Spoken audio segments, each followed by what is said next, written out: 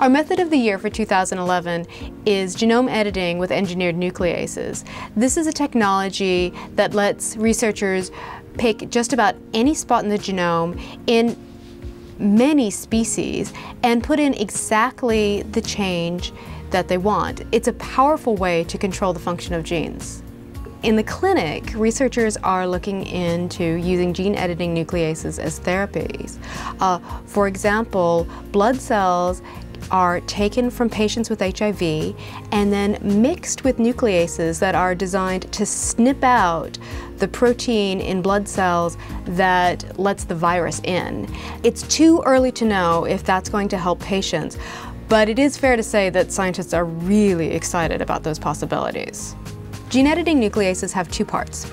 One part binds the DNA, and researchers can design that to recognize just about any sequence they want. The other part, the nuclease, works like scissors. That cuts the DNA and makes what's known as a double-strand break. Once the DNA is cut, the cell has to repair it.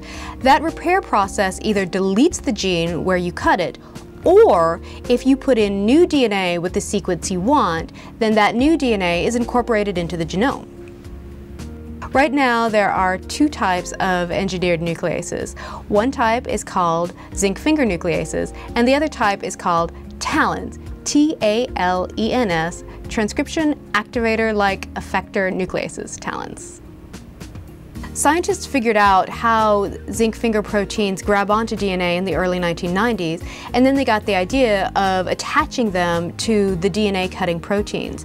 But the way that zinc fingers interact with DNA and with each other is complicated. Each finger interacts with about 3 nucleotides, and if you don't get all the interactions just right, the zinc finger nuclease doesn't bind very well, so these engineered nucleases can be difficult to make.